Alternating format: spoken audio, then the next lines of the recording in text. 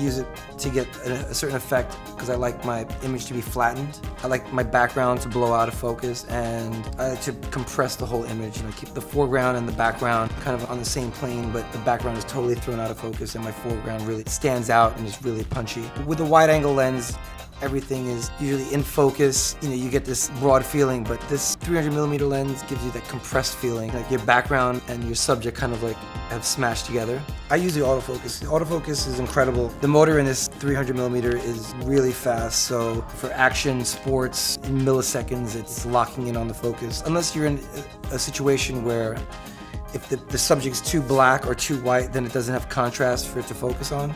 That's about the only time you'd ever want to use the manual focus. For the most part, you don't really want to handhold this. This is a really beefy lens. I mean, you notice the camera mount is on the lens and not on the body, because this could potentially, you know, rip off the lens mount, but it's pretty beefy and it centers it.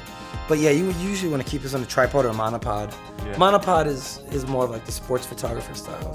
Fashion photographer would have it on a tripod. I think it's kind of cool to handhold it.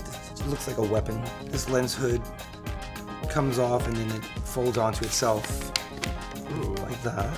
And like this is really good for, you know, keeping out the unwanted light.